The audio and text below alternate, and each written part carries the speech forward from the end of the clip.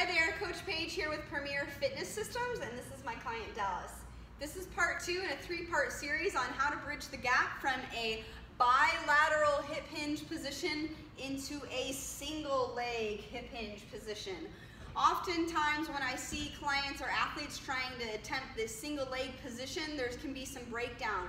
One of the biggest things typically is some lack of stability through the hips. This back leg will start to externally rotate and face away. Sometimes the implement or the weight that they're using is going to pull them into some flexion, so they're going to have a nice or a big rounding in the upper back. So again, we want to avoid that. We want to stay in extension. So last week we talked about the staggered stance position as being like a level 1 as a way to kind of work into a single leg stance. So let's show that really quickly for a second here. What I'm going to have Dallas do actually today is he's going to put his foot right on top of this rubber band. I've got it right underneath the ball of the foot, kind of lining up with his pinky toe. What this is going to do is serve some feedback starting with the ground first and foremost, okay? So I don't want to be able to pull the mini band out from underneath him, so he's reminded to push down through the floor and produce force back up the kinetic chain. Okay, so what he's going to do is take that staggered stance position, his right foot, his toes are right in line or right behind the heel of the other foot. And then this one is up on the heel. So what he's doing is he's trying to put at least 80% of his weight into his left leg currently. And then for this, we're just going to show you body weight. He's going to keep his arms at his side. He's going to start to hinge forward. He's going to adopt a softness in the knee, so no locking out. And then he's got his torso nice and long here, so no rounding in the upper back, keeping the chin tucked. And then as he comes out, he's going to push through the floor, push through that rubber band, squeeze the glutes, and then come back into that standing position. So that's the staggered stance. So once you get good at this, we're going to work our way into a slightly wider or create more distance between the 2 feet. So for this one, now Dallas is going to kick back that left foot a little bit farther now, probably a little bit more like 2 to 3 feet in between. Again, he's going to keep pressure into the ball of the foot right underneath that big first metatarsal pinky and then outside into the heel. So he's creating a little bit of an arch into his foot. Again, he's going to hinge forward, keeping the upper back nice and neutral and long, and then push through the floor. Go ahead and stand all the way up. So you can bring his 2 feet together or you can keep it back there. So let's show him from the side, Dallas. So again, let's take a look at this position from the side.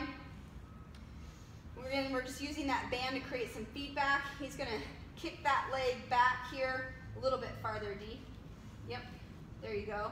And then again, he's getting a slight angle in the femur, but the vertical shin bone here. And then again, he's going to push through the floor. Just keep your foot right where it is and stay in this position. So he's still doing a great job of being strong on that left side.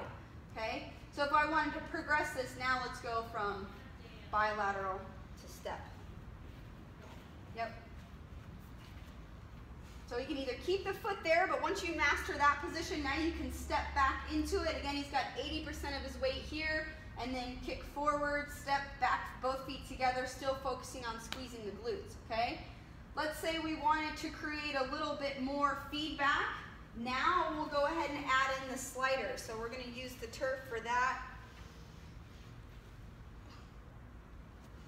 There you go. So it's going to try to stay connected through the floor. Good. And he's going to stay nice and strong through his torso, okay? So abs in nice and tight, navel in.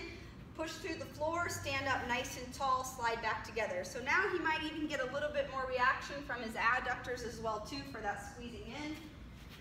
And here's now, if he's getting good at this, now we'll start to load it. So again, we're going to use the ultimate sandbag. We're going to hold it by the parallel grips here. He's going to slightly pull apart to activate the upper back here. And then he's also going to slightly rotate the eye of the elbow forward so that he can pull the shoulder blade back into his back. Go ahead and begin, Dallas. Careful, there you go. Good, so he's being good about taking his time, and then go ahead and push through the floor, standing up nice and tall. Fantastic, man. Do a couple more reps. Slide it back, and then push it forward. One more time, slide it back, push it forward. Okay, let's look at that from the side again as well, too. You don't have to use that. So what we'll do is now you can at least see how Dallas is doing his best. And he's got a little restriction. He's a little bit tight in his legs, in the back of his hamstrings. But again, he's not letting the bag go much further than the knee. And he's still creating tension through his arms. Okay, he's squeezing very firmly. I see a lot of people start to lose their grip. And that's going to have an effect on how strong you can be in your upper back. Notice how he's not sliding back super far, but now he's obviously more distance between his 2 feet, so now his left leg's having to work quite a bit more. Great job. Again, stay tuned next week where we show you how to really get into that single leg hinge altogether, how to get really perfect at that movement. If you have any questions, feel free to add in the comments below, and we'll see you next time. Thanks.